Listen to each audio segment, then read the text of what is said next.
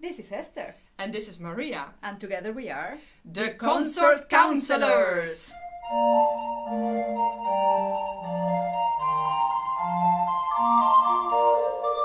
Today we would like to talk about one of the little but very precious gems of the recorder repertoire, the opening Sonatina of Cantata number 106 by Johann Sebastian Bach. This is a funeral cantata which has the name Gottes Zeit ist die allerbeste Zeit. But you may also know the alternative name, which is Actus Tragicus. Bach probably composed this cantata when he was only 22 years old, and he was working as an organist in Mühlhausen. Yes, and the instrumentation he chose is very, very special. He chose 4 singers, 2 recorders, 2 viols, 1 violone and basso continuo. This choice of instrumentation has a lot to do with musical eloquence and symbolism. Let's look into the opening Sonatina. The viols play a short introduction that leads into the entrance of the recorders. After that, they provide a calm accompaniment in ongoing 8 notes, together with the bass. We can easily associate this sound with bliss, with heaven. The recorders, on the contrary, have a very different role. They represent the pain that we all must endure in life. On the one hand, they are representing the fragility of human life. On the other hand, also the suffering that is inherent to human life. Bach does this in a very clever way by letting the 2 recorders playing in unison very often. And playing in unison is very difficult and therefore quite fragile. It's really easy to lose the magic of intonation, perfect intonation. But in unison playing, and of course in life, we always strive for perfection.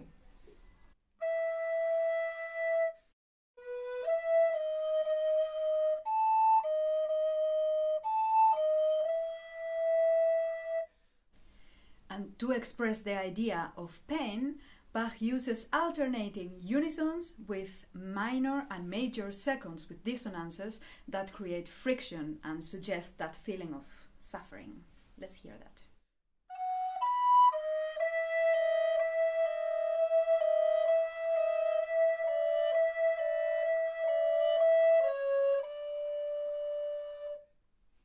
In our interpretation, we try to achieve unisons that are as perfect as possible, to create an even bigger contrast with the painful dissonances.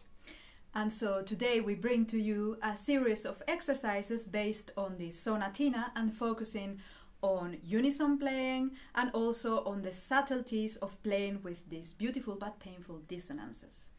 Look through the piece and find out which pitches you need to play together in unison. In this case, the range goes from the low B flat up to the high D. Besides all tones in the F major scale, we also need E flat and F sharp.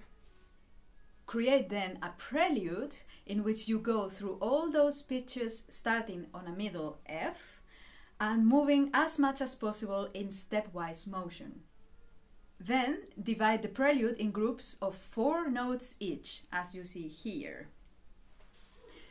First, practice each of those fragments with both players using main fingering, so the regular fingering that you would use to play that tone.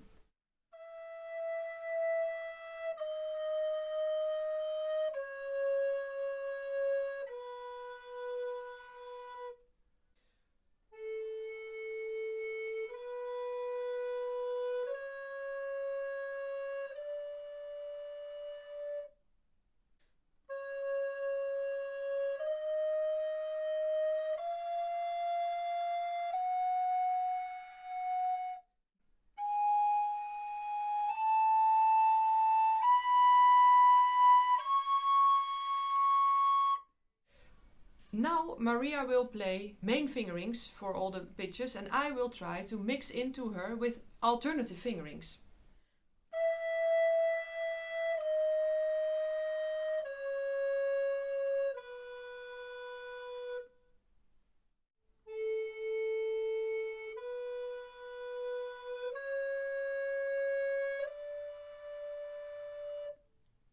If you are not really acquainted with alternative fingerings and you are looking for tips which fingerings to use in such an exercise, you can visit this website and then go to the section on the left column called Piano and Forte fingerings. The ones marked as piano are all good for mixing when practicing unisons. Good luck! Instead of writing your own prelude like we have just done, you can also practice long notes and unisons just by following the actual contour of the piece. And how to do that? Play the first and the third beat of every bar and keep that note for a long time. And in that way you will have a sort of overview of how the piece is developing. We show you the first few bars, and then if you are practicing, you can of course continue and do the whole piece like this.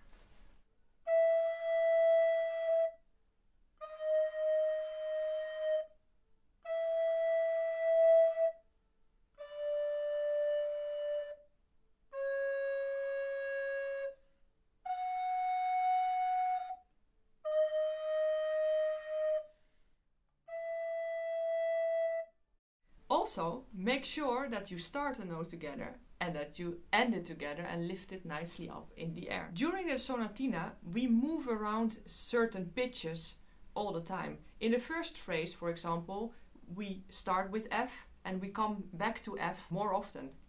We have an exercise so that you can practice that, and that is the following.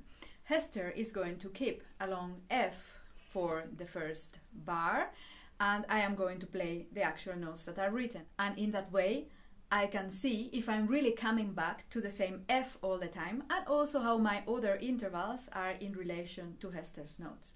Then later, when you actually play the piece with an ensemble, you have the organ to have the same function during the piece all the time.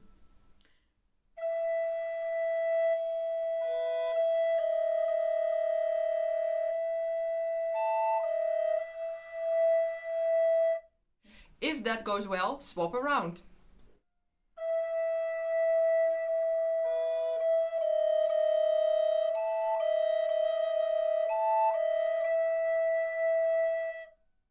Let's now look at the best way to play our dissonances. I'm going to keep an F, and Maria is going to alternate between F and E and trying to find the best friction. I'm going to do that first of all with two different phrasings. One is I group F and E, so that means that we get a sort of little sighing figure, F into the E. And then I'm going to play 4 times the E going into the F with the feeling of an upbeat.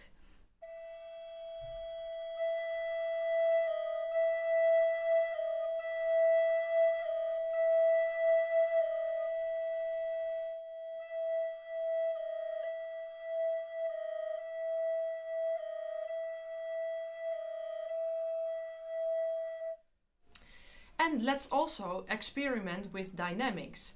Maria is going to hold the long F, and I'm going back and forth between F and E, and I will try to make my E gradually softer by choosing different fingerings for the E.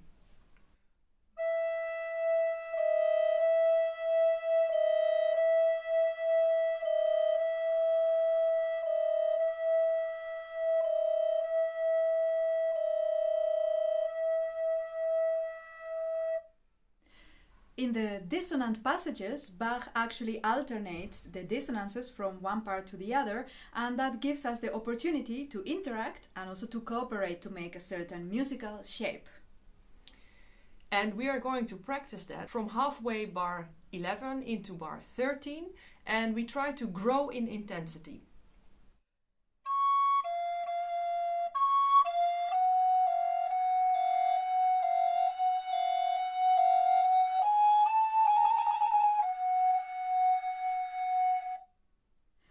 And now let's also try the opposite. We play the same fragment. We start intense, but we sort of disappear into the ending.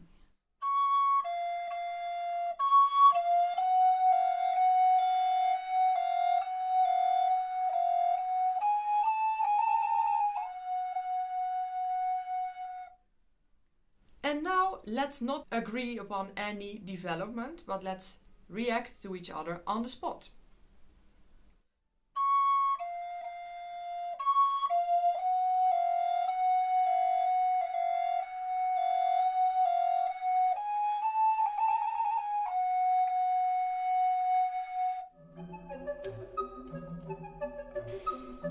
Today's 30 Seconds tip is a fantastic resource if you like the music of Johann Sebastian Bach.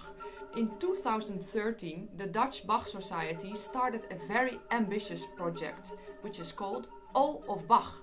And that name says it all. The project is recording professionally on video with top performers the complete works by Bach. Every Friday they release a new performance. Recently, for example, the complete Johannes Passion. And at the moment there are already 237 of the pieces released, and you can expect another sort of 1500 coming in the next few years. Besides the performances, you can find interviews with the musicians. You can even see reactions from the audiences and background information on every piece. We hope that you will enjoy listening and learning about Bach through this wonderful website, All of Bach. Don't forget to subscribe. And if you have questions or comments for us, contact us here. Bye bye. See you next time. See you next time.